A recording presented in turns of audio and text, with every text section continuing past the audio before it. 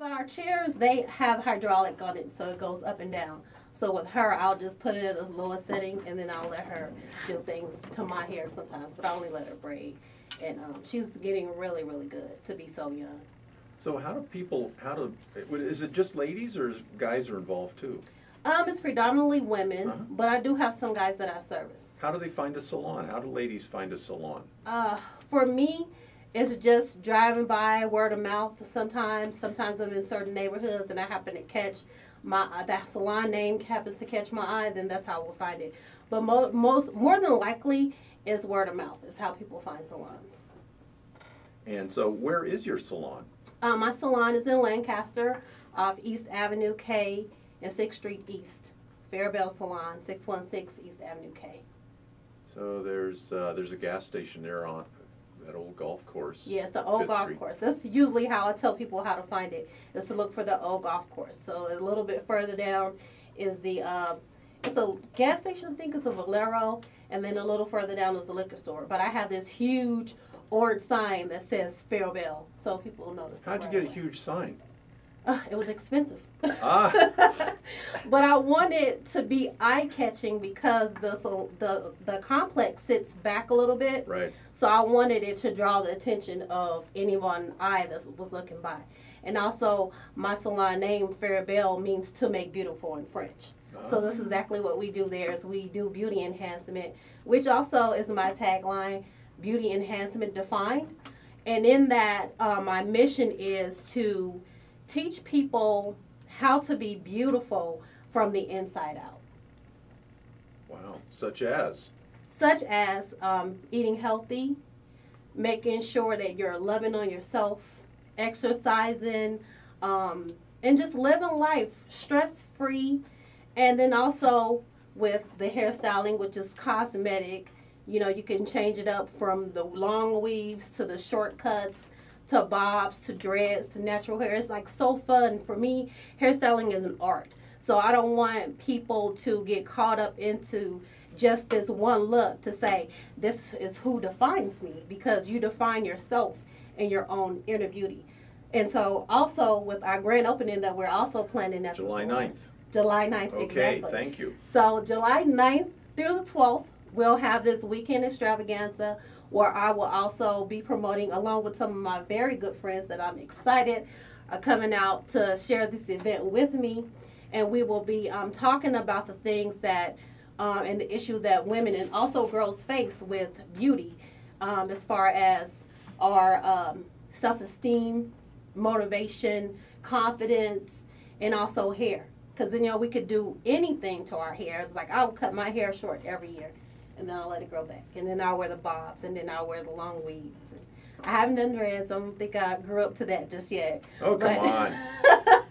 Maybe next week. No, I don't know. Maybe I'll try the fake look, the fox locks thing they have now that is like a dread look, but without making your hair dreads. I may try that. I don't know. But I like to switch up my hair a lot, because my hair does not define who I am.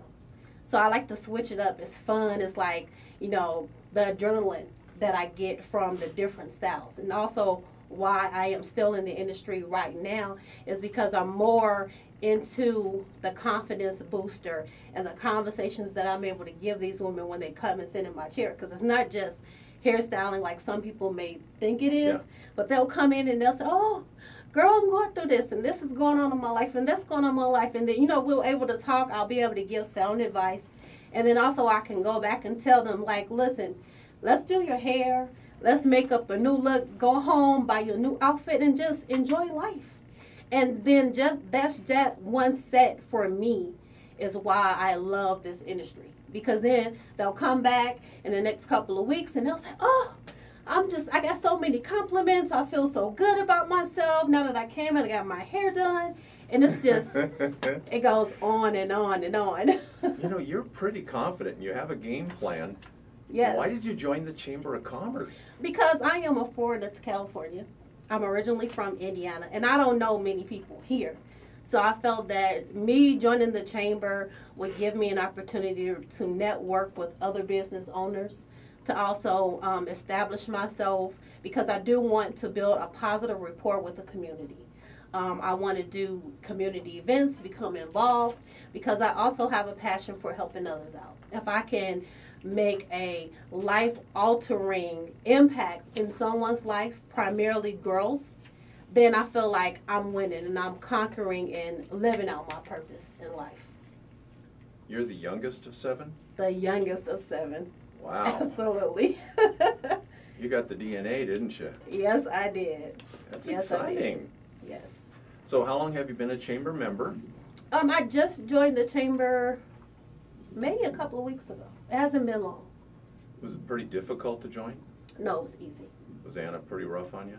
No, she wasn't. She was really nice. Very welcoming. Really? Yes. Oh, that's nice. Yes, she was. They have a lot of fun there at the chamber office. Yeah. And so part of what the radio program does is it lets everybody tell their story. And then in your case, you know, usually we're helping people and encouraging, but you've got plenty of encouragement. Yes, and so I do. it's an amazing story. Yes. And so when your friends come for the grand opening, they're going to get to watch this. Do you want Yes. to say hello to them? Yes. Hi, everybody in the Midwest, in Texas, all my family, in Chicago, Gary, Indiana. That's where I'm from, believe it or not. When I meet people, they say, "Oh, you're from the Jacksons, where Michael Jackson is. Do you know Michael Jackson?" I'm like, excuse me, I'm young. I don't know Michael Jackson." But I get that a lot. A lot of people say, "Wow." But Gary has his pros and cons. Growing up in Gary taught me how to survive. And that's one great thing that I can credit to that small town, because it's survival of the fittest. So I have some excellent friends. I have my friend Alicia Williams that will be coming out to help me at my salon with the decor and setting up the grand opening events. I have also my friend Paris Harris that is coming out from Indiana. Wow. And he's a barber. And I think he's done some celebrity work also. So he'll be here helping me out, anchor in my business and my taste of the Midwest into California. Who's invited to the grand opening? Well, actually, I'm going to invite all my favorite clients. I also want to open it up to the public, so I will be doing some advertising where we will put an ad on Facebook, Instagram, Twitter once I figure out how to work it. There you go. Tell me when you figure it out. Let me know. I'm still fumbling through, but someone is going to tell me how to work Instagram. I know how to do Instagram, but Twitter, I'll figure that out some kind of way. I'll ask my daughter; she probably knows how. So it's a good time here. Give us your 30-second intro to people that don't know about you. Okay. My name is Shalanda Williams. I am the owner and CEO of Faire Belle Salon, located in Lancaster at 616 East Avenue K. I am a hair care specialist. I also do weaving. I do custom-made wigs.